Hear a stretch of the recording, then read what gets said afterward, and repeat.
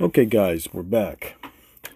Today we're going to talk about the repowering of my boat, of the old Shoalwater flats boat.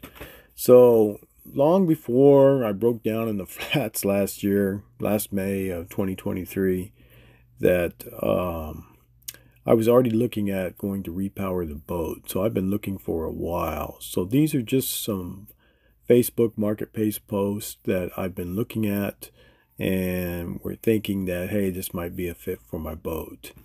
So that Yamaha there is a 115, same size. Here's another Yamaha, which is a 150, a little bit bigger, because like I said, the Mercury 115 that I have on the back is a 2006 four-stroke, and it weighs 488 pounds. So it performs relatively good out there in the flats. It's not no speed demon, but it takes care of business. So I was thinking maybe the same size, a little bit bigger, but I don't want to go too big. So look, here's a Mercury 225 Optimax. That's a two-stroke engine. So it's going to be a little heavier, but it's not going to be as heavy as a four-stroke because it's a two-stroke. So that might be a possibility too, that I go back to a two-stroke motor to try to, drop a little bit of weight. Here's another Yamaha F series. So this one here too is a possibility. And Yamaha puts out a good motor. I think the two best top motors probably right now is, Yamaha and Mercury. Here's an Evinrude G2 series. I was impressed with this when they first came out. How they totally re-engineered it, the torque that these would put out, but they just have too many issues, the design flaws in them. I think where Evinrude, because they went bankrupt, so the biggest mistake they ever made is putting a 10-year warranty on these motors, because it put them into bankruptcy and they're no longer in business. Here's a Show. Now, the Show, what I really like about the Show is it has low end torque. The Mercury may beat it on the high end, but on the low end, the Show has better torque. And in the skinny, that's what you want. You want torque. Speed, not so much, but torque, yes. Here's an original Johnson. That's what was originally on my boat, is a 140 Johnson. So I even thought about going back super old school to a two-stroke, and I was thinking about this one and hanging this back on the back of the old Shoalwater, and just go back to the plain Jane of yesteryear's two-stroke motor where it sucked the gas. Here's the G1 series Evinrude. They're pretty good. They're okay. They're a lot better than the G2. They don't have as many problems as the G2. Let's put it this way. The G2 probably has more torque and more technology behind it than the G1. But the G1 is still a fairly solid motor. But the problem with those is being able to eventually in the future get parts for them and finding somebody that's going to want to work on them, because Evinrude went out of business. Here's another one. This is another G1 200, just like the one that was in the picture before it. I did think about these. So I was considering one of those for the back of the boat. Here's an old style Johnson, 200 horsepower. This is before Johnson went out of business. And then I forget, BRP bought up the company name, which was OMC, which made Johnson and Evinrude, and then the 86 the Johnson line. Johnson used to be a pretty good motor, so this was an old school motor. Like I said, I was toying with the thought maybe going old school. Here's a little bit older Mercury 05 than the 06 model that I have on mine. It's 125 horsepower, so it's only 10 more horsepower than the one that I actually have on the back right now. So it wouldn't add really relatively hardly any more weight, if any at all. And I get a little bit more horsepower and kind of staying in that same frame that I'm at now, which I know where I'm at.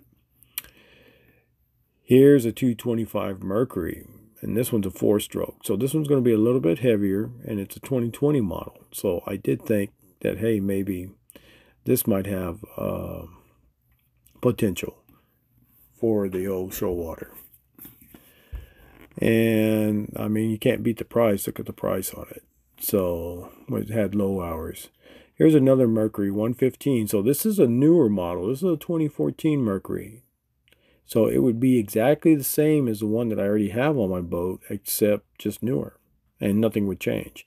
It would still perform the same, get up the same, do everything the same. So there's no unknown variable in that if I would hang this kind of motor back on the back of the boat. And what do we got here? This is another Mercury. This is a Verado Pro, 200 horse. So the problem here with this one is the weight. I hear they're relatively good engines. The only issues that you really have with these is the supercharger on them and that they're not very fuel efficient. So they suck a lot of gas. Even though they're a 4-stroke, they're still pretty thirsty. They drink like a 2-stroke. Here's another Pro, Mercury Pro XS. And it's a 2-stroke, 250 horsepower. So I thought about this. Yeah, it's a lot of horsepower, but it's not going to be as heavy as its 4-stroke counterpart. So it's going to be a lot lighter. So that, you know, is a possibility too. Another Pro XS Mercury. But I want to say this one's a 25-inch skag on it, so it's not going to work for me. I need one for a 20-inch transom, so it's got to be 20 inches. Let's see, what's the next one that we got coming up here? So that one, I mean, yeah, it's clean, but like I say, I need a 20-inch. Here it is again, but I believe it's a 25, I think. I could be wrong, but what I recall, that's the reason why it was, you know, taken off the list for a possible motor for the back of the old Shoalwater. But what else do we have here? Let's see, what's this next one? Now here is another Mercury Pro XS, and this one has the Torque Master, I believe, lower unit on it. So this has potential. And it's a 2014 model, 225 horsepower. So that one too. What the advantage with Mercury for me is I already have Mercury controls. So that would flip right over. Oh, here's a Yamaha show. So what I like about the Yamaha is I like the low end torque. This is a really good candidate. I mean, the problem though, the downside to this motor is the weight. That motor there weighs 560 some odd pounds. And here we go. Here's a G2, 300 horsepower. Look how cheap they're selling that one for. You know, thought about putting 300 horsepower on the back. That's really way too much engine, what I need. And on top of that, like I said, there is so many problems because those are fly-by-wire engines. There's so many problems with those engines. To the steering, Teflon gears getting stripped, and just issues after issue after issue. Here's an older VMAX Yamaha before they became the show. I think these are the HPDIs. Very good solid motor. You can't really beat them. They're good workhorses, but they're not very fuel efficient. But like I say, they're very reliable. And here's another G2. Look at the price. Selling it cheap. That motor was over $20,000 brand new. And look, they can't even get a fraction. Just barely a fraction of the cost of it. Because just the known issues that are with them. Once you start having problems with them, you have problems. And then finding parts for them. And then on top of that, finding somebody who's going to want to work on them. Here's an old style Mercury Pro XS 2-stroke. This is a racing engine. So I did think about this one going back 2-stroke. But this one doesn't have very good fuel economy because it's designed for speed. But it looks pretty cool, the yellow and black, you know. I mean, that's pretty cool how they did that. But I did consider this one too. What's the next one? Okay, this one's an HO, 200 horsepower. HO G1.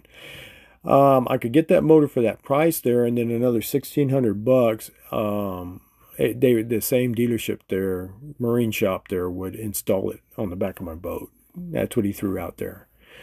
But then again, I went back to weight. That motor weighs 500 and something pounds. So it's all about weight. Here's a Honda that's pretty close, relatively close to me, that's down here in Port Isabel, just down the road. Low hours. I don't know much about Honda, but I think they're pretty good motors from just what I've read. But I think where their issue is the getting up. They don't have really good low end torque, but other than that, they're good solid motors. Very reliable. Very reliable. Here's another Mercury. You know, and this Mercury here is a 150, so I'd be getting a little bit more horsepower than my 115. Not by adding a whole lot of amount more weight, another 40, 50 pounds or whatever on the back. And it should perform pretty good. Here is an F series Yamaha. So I think this is a 200. So that the F series is a pretty good solid line that Yamaha puts out overall. It's a good solid motor. Virtually, as long as you maintain it, they run, you know, for a good long time. But I need to look at something that got torque. So that's why you keep seeing these Pro XS's come up, because the Pro XS has the torque in it. And especially if it's got that Torque Master lower end unit on it, that just solidifies the deal on those. And like I say, it makes it easy for me to do the transition because I already have the wiring harness and I already have the cables and controls for Mercury. Now, here's an old style Yamaha 200 horsepower OX66. Now, I wanted this one. This is the one that I was going to drop the hammer on. It was in Austin, but I couldn't get the time off to go get it, and they sold it to somebody else. It was $3,500. Look how clean that motor is. Never been in the salt water, low hours, and an extra $1,000 he'd throw the trailer in, but I didn't get it. So here's another Pro XS. That one didn't work out for me. So this one's a clean motor, but the problem with it, I believe this one's a 25-inch shaft on it, so it's too big for what I need out there in the flats. I need a 20-inch because I got a 20-inch transom on the back of my boat, and I fish the skinny. So it needs to be as short as possible for the skinny water. And here we go. Here's another G1 series. E-Tech. 175 horsepower. So, like I told you, the boat I used to ride around on, that was my brother's buddy, he had a Johnson 175 on the back of his old Shoalwater, and I remember how that thing used to just perform really good out there, you know, with that 175 on the back. So that's why I was toying with that one. Here's a Suzuki. So we got a Suzuki here. Suzukis are okay motors. Back in the day, they used to be super, I mean, right up there with Yamaha. They're still pretty good, but I just think that from what I've read on the forums, that you got to watch with the corrosion on the inside of the motor and on the corrosion on the bolts and stuff, that they don't use high quality bolts, so it becomes an issue later down the line. In the beginning they're good, but later on, if you notice, people are unloading them because there's issues. And here's another Yamaha F series. Like I say, still a pretty good solid motor, but then again, that size of motor, I come back and I think, okay, wait. You're adding another 200 and something pounds on the back. So I'd have to think.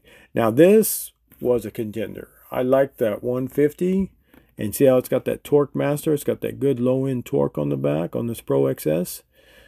And it just looks like they didn't really take care of this motor. That's why I passed on this one. Because it's a fairly new motor. They want almost $10,000 for it. But just look at it. It doesn't look like it's clean at all. So it just tells me they weren't doing the maintenance. Here's one that I sat on for a while. This one really looks good. And I almost bought this motor. And it's a 2011 Verado. And it's the perfect size. It's clean. It only had like 117 hours on it. But the downside was, when I was reading up on them, is one, they're not fuel efficient, and two, sometimes you have issues with the superchargers on them. So, but other than that, they're a pretty solid motor. But that's their two biggest things. Well, definitely, since it has a supercharger, it gets the very poor fuel mileage. You know, just as bad as a two-stroke, if not worse than an old style two-stroke. But beautiful motor. Here's another one. This is one that I had. This is the one I have on the back of the boat. So I found another 2006 115 Mercury 4-stroke, and this guy never replied to me. I sent him text after text through Marketplace. Never replied. Had it up for sale, and he never replied. So it never went anywhere. Here is a G2 115 Evinrude. So it'd be about the same weight as the one that I have on the back, same horsepower, but just a two-stroke. So it might be a little bit lighter because it's a two-stroke. But then again, I started thinking, okay, all the issues that they have with the G2s, I don't need the headaches. My whole deal of doing this is to put a motor on the back that I don't have to worry in the back of my mind when I put in at the dock if I'm going to make it back, or if I'm going to be stranded out there, because I've been stranded 3 times, and that's 3 times too many. So what I pick, I need to pick something that's going to be reliable, and it's going to be reliable for a long time. So here's another F-Series Yamaha. You can't really go wrong with those. Those are pretty good motors. And there we are, another G2. So that ought to show you, and just look at the prices on those G2s, man. You're getting big horsepower for pennies on the dollars. So that ought to tell you there's an issue with these motors. I mean, they're beautiful looking motors, beautiful design. But, I mean, they bankrupt the company. They put a 10-year warranty on them, and that's a 300 horsepower, man. And they can't, it put them in bankruptcy, trying to honor all the warranties and all the issues that they had on those motors. So that's a no for me. I'm not going to do a G series motor, because 1, I'm probably not going to be able to get parts for it in the near future, and then 2, I'm probably not going to be able to find anybody that's going to be able to work on it when I can't figure out what's wrong with it. And then how they always keep breaking down, whether it's the power head or whether it's the gears. I mean, they have issues. Here we are again. That's that 150 again. That's down in Port Isabel. I looked at it again, and I thought about, hey, you know, it's not going to weigh much more than my 115, and the price is right, and it only has like 100 hours or a little bit over 100 hours on it. Looks pretty clean. The only downside that why I did not choose that one was because of the low end torque. And here, of course, a VMAX. This one is a really good candidate. I like this one. 2017 VMAX, low torque, high end torque on the bottom end, so you can get up real fast, get on top real fast. That's what I'm looking for. Look how clean that motor is. Beautiful motor. And the only issue there is the weight. I go back to the weight. I stew in it and I think about it. That's a 250, man. And imagine, I think that old Shoalwater would fly with that big old motor on the back. But how is it going to perform in the skinny? I mean, yeah, it's probably a big enough motor that I can blow a hole in anything and get up. But, you know, is it going to balance right? So I passed on that one. Here's a Suzuki. I started thinking about Suzuki. Suzuki is, like I said, a good motor, but then when I read up on them, they have a lot of corrosion issues that they corrode real fast. So they're in the salt water, and we have a hypersaline environment down here in the lower Laguna Madre. Here's another Evinrude. This is a 150 G1 series. And the G1 series is pretty good, but if you're going to get one, I would think the HO, which is the bigger block, the bigger piston bore, would be the one to get. But this is a pretty clean motor. This guy's kept it clean, but it makes me wonder, why is he getting rid of it? You know what I mean? Because he's probably going to repower it with a Yamaha or a Mercury. So that ought to tell you right there. You know, the two big players right now is going to, well, the biggest player is by far Mercury. Mercury is the biggest outboard motor in the world. And then I put Mercury and Yamaha right on the same plane. And then I'd probably put Suzuki and Honda just right below them. And then Tohatsu, and then so on down the line, you know. This is an older style VMAX. What is it? HPDI or HDPI or whatever it's called. And look how clean that is. So I thought about this one. But the weight, because how big the motor is. It's a heavy motor. So I thought about it. But I had to pass on that one because of the weight. Look, it's clean. They're not very fuel efficient. But look how clean that motor is. Immaculate. Never been in the salt water. That's a good clean motor. And it'd make a good motor on the boat. But since I can't carry a lot of fuel, I need something that's more fuel efficient. And the weight. So that's why I had to pass on that one. But still, that's a clean motor. There it is again. Just a different angle from it.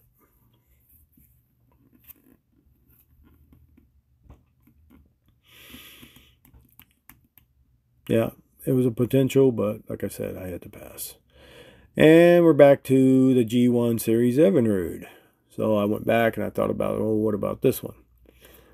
You know, I think this one's a 150. So it's not going to add much more weight. And, you know, it should sit about the same in the water. It should get up about the same because it's only going to be about, 40, 50, maybe 60 pounds heavier. But then I started thinking, down the road, since Evinrude's out of business and it went bankrupt, once the parts run out, they run out, and then trying to find somebody to work on it. It's going to get expensive. So I passed on this one too. And let's see what the next one is that's coming up here is another Suzuki. So this is a 200 horsepower Suzuki. So I thought about this one too. This one's going to weigh, out of all the outboards, I want to say Suzuki weighs the last on their bigger engines. Oh, but look at this one. Then I came across this one. This is a Yamaha 175 Show Max. Look how beautiful that motor is. Look at that. You get the low end torque that you're looking for. You get the high output on the upper end. All around good motor, Show Max.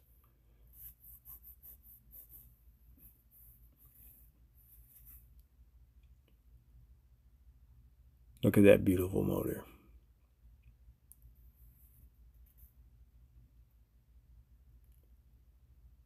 Very clean. Never been in the salt water. Super, super low hours. I mean, I think that motor only had when I talked to him, I think it only had like 30 hours on it, if even that. Super clean. It was on a pontoon that was sold to a customer at this marine shop or marine dealership. And it didn't give enough power because the pontoon was a 23-foot pontoon. So the customer brought it back and put a 250 show on it, and they had this one up for sale. Very beautiful motor. Very clean. And that motor would look perfect on the back of the old Shoalwater. So, which one did I choose? Well, I guess we're going to have to take a look and see. Okay guys, we're back. We're here at the FedEx place in Mercedes. Just waiting for him to bring us the motor that I'm going to put on the back of the boat. It came in, I had to come up here to pick it up. Let me flip it around. It's a huge place. I never even knew this place was out here. They said they've been here 5 years. So you can see it. Huge terminal out here. Big old compound. Look at the size of that generator. Yeah, it's a huge generator. So we're just waiting for them to get it and bring it out here and load it in the back of the trailer. But yeah, just a kind of little update to let you know, I've been looking online for a while. I mean, for a good while, for a motor.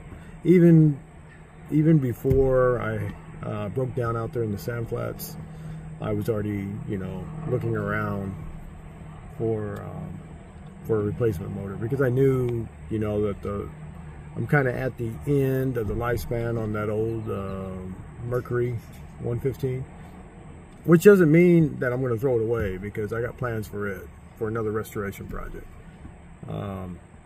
which is further on down the road for another boat. But for the Shoalwater, I want a little bit more horsepower, but then I don't want too much, because I fish the shallow flats, so I don't want to put too much weight on it. So I had to make a decision: do I go with super big horsepower, or do I just go with a little bit more than what I had? Because one thing about that 115, it worked pretty good out there in the flats. It's not real heavy. It was only 388 pounds, and it worked really well getting up in the shallows. I mean, it wasn't no speed demon, you know, which I don't really ride fast anyway. I don't like riding really super fast out there anyway, especially in a flats boat. You know, it can get dangerous. But I definitely knew that I needed to repower at some point. Just like the trailer, I knew I was going to have to update the trailer at some point. It was going to have to get repaired and updated to keep it for a good long time. Because like I'm telling you, I have no plans of selling the boat. I mean, it works beautiful out there in the flats. It's a flats boat. It's built for the flats, and it works perfectly. Granted, it may not be the smoothest ride in the world when you're going across the bay where the chop is, but it's a flats boat, man. That's what's to be expected. But when it gets in the flats, boy, it performs beautifully. It does what it's supposed to be doing, and that's what it's intended to do. It's intended to get you to the skinny water, get up in the skinny water, and, you know, chase the reds down out there in the skinny water. So I looked for a long time online. Looked at, I don't know, hundreds of motors, used ones. You know, I even thought about buying a new one. As a matter of fact, I was almost committed to getting a brand new show from Yamaha over here at the Sportsman in San Benito. I went in, talked to him. I was really committed to doing that. And then I just so happened, you know, one time here just about a month ago, I was looking online, because, you know, I have an old 71 truck that I'm restoring, and I was looking for parts. And I was searching the state for parts, you know, for my old truck, and it just so happens this one popped up. And it was out of Wisconsin, and I was looking for my 71 parts for my 71 Chevy, and it just happened to come up in my search engine when I was searching for the parts for my old Chevy, and that's how I came across it, just out of the blue. I wasn't really even looking that day. I wasn't even looking for it, and I was looking for something else, and it came up. Before, I was searching, looking for an engine, and there were a few that I came across that were plausible, but then, you know, they were used in the saltwater. So, and it was just kind of like it would only have like 100 hours, and it has a brand new power head.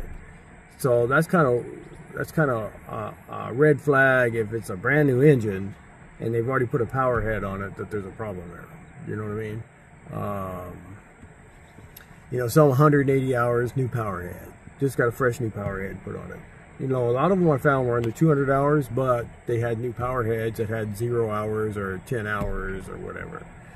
So that's telling me that there were issues, you know, with that motor, and that's why they're selling it.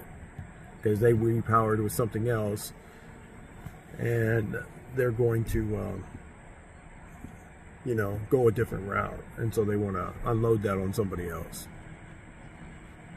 But I'm going to make a video. I'll make a video. I'll probably put this in the same video too with it. You know, we'll put it in the beginning and then we'll go through the motors that I looked through online. And this is just another step in the process of getting back to drift fishing out there on the lower Laguna Madre.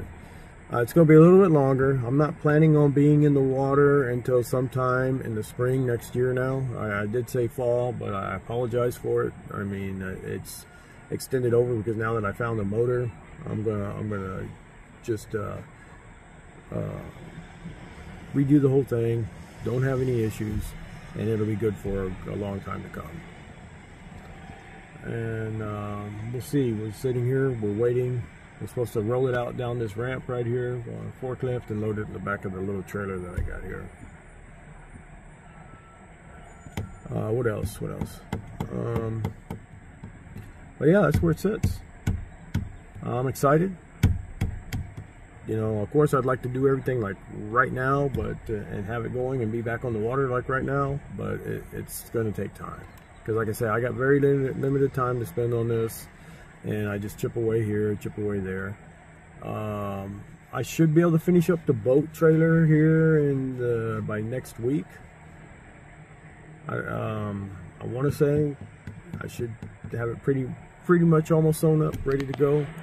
And that way I can get the boat back on there and then start, take the engine off, start doing the body work, all that stuff on it. Because then the next stage will be the body work.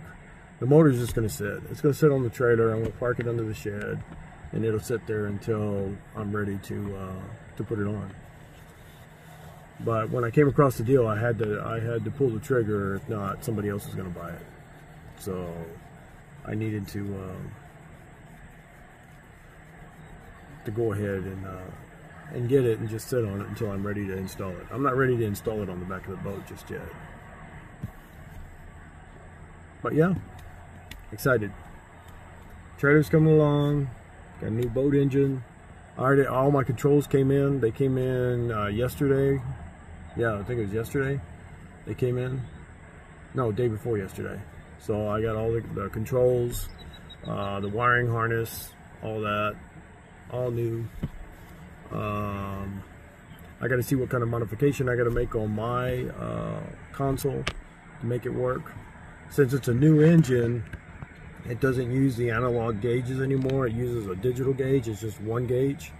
So I don't know. I'm gonna have to figure something out with my little panel that bolts out that I have all those gauges in, because all those gauges are no longer going to get used. So that's something too that I got to look at, see if I can make another or go and have somebody manufacture me another dash plate, because it's not flat. Mine has a curve in it. It's flat and then it curves up, and so that's gonna have to be made. That's something that I can't do unless I just fiberglass a flat face in there, raise it a little higher. But then again, I don't know, it might be too close to the steering wheel.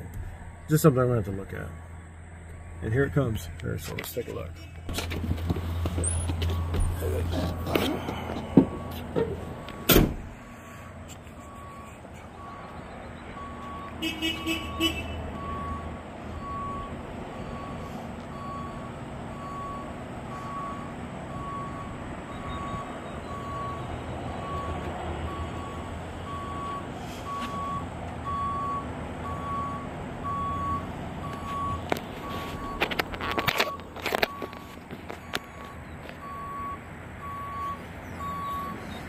Get the first look at what motor I bought for the boat.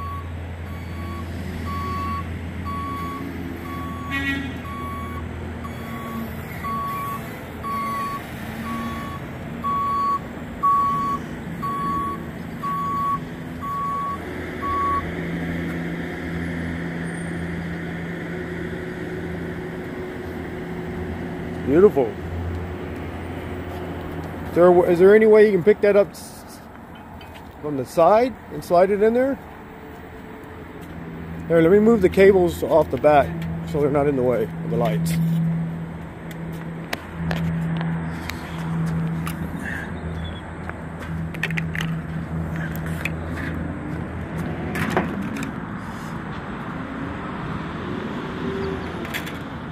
So I'm thinking you set the head right here, and then can you pick it and then push it in there? Yeah, you know what I mean? Just like on this one side there where that board is. That'll work. So there it is, guys. It's a 175 Show Yamaha Showmax.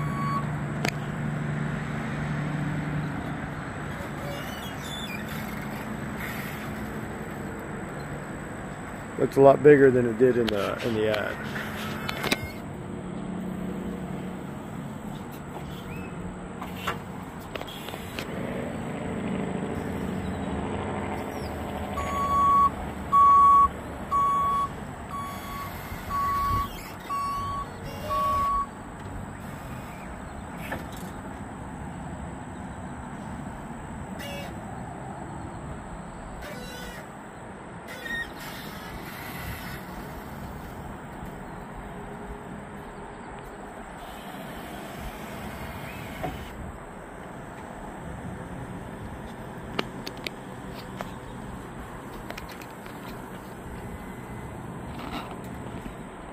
Perfect. Now, let me get a block of wood. I'll put it here, and then when you set it down, it'll sit on the wood, and then you can get your forks, pick it up, and slide it in. You know what I mean? Give me one moment here. And we'll just put it this way.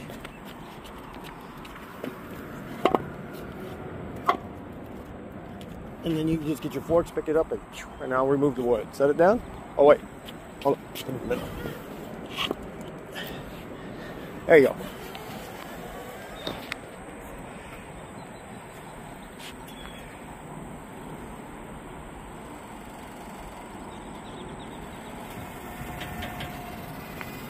Perfect.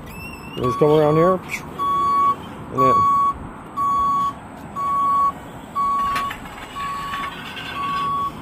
You only move your forks. Oh, they're hydraulic. And that's nice. I wish we had those kind of forklifts at work.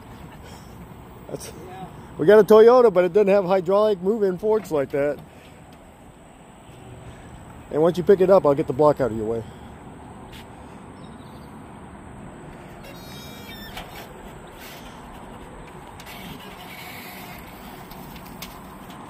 Oh, let me get your paperwork. All right, you want to move the block?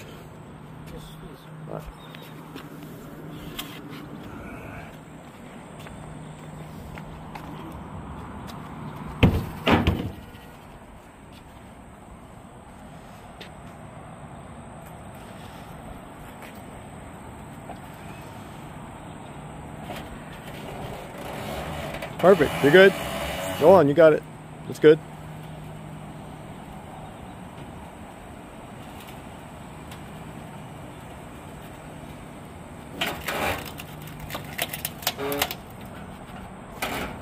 You're good. Not going to hurt that old trailer. It's taking a beating its life. So.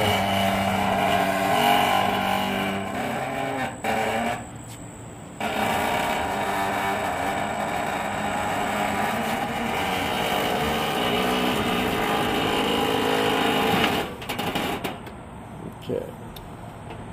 So if you just set it down, will it let you slide out? If not, I can put the block back in so you can get it out.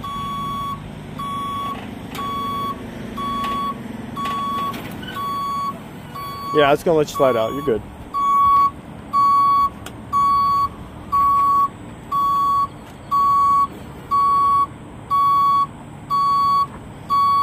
And now, can you just push it forward a little more?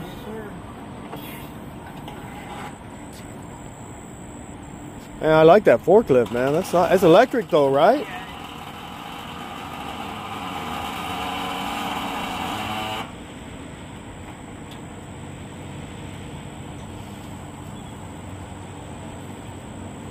That's good. Right there. Thank you. Looks good.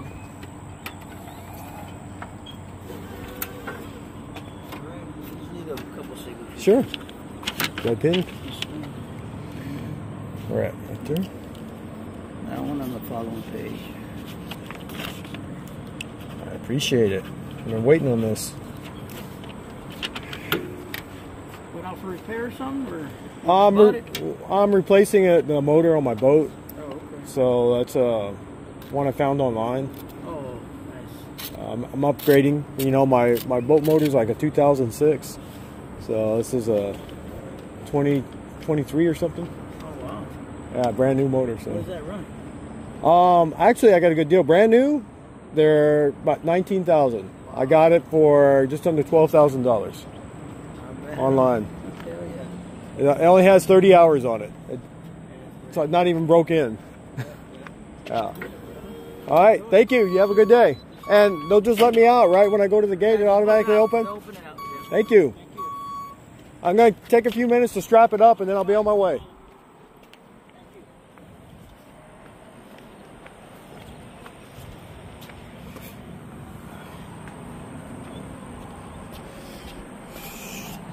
So there it is.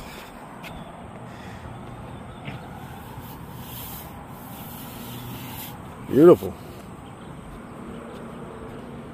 Nice and clean.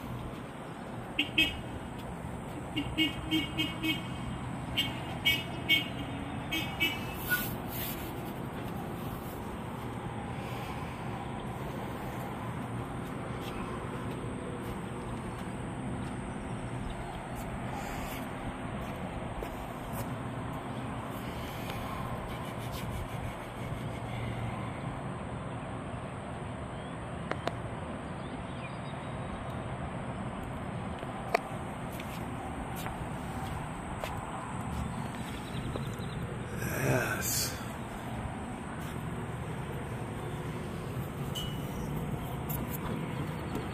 Everything looks good. No cracks. No shipping. No scratches on it. It's perfect. And it's a 20-inch lower unit, just like what's on what I got on the boat too. So it's the perfect size to fit right on the back. The old Shoalwater should perform really well with that. And it only weighs 117 more pounds than the engine I have on there right now. So that was another reason why I went with the 175 max, because the 200, which is the entry level V6, this is the biggest V4 you can get, and then the next size up is a V6. That one was another 200 pounds in weight.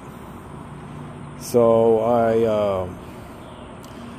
I was concerned about weight since I fished the skinny. So we'll see what the difference is, adding an extra 117 pounds in the back of the transom, and we'll see how it performs out there in the skinny water. I think I should be pretty close to where I was. We'll see, but it should perform really well. So let me get it all buttoned up and get on the road, because I got to go to work. All right, we'll talk to you guys later.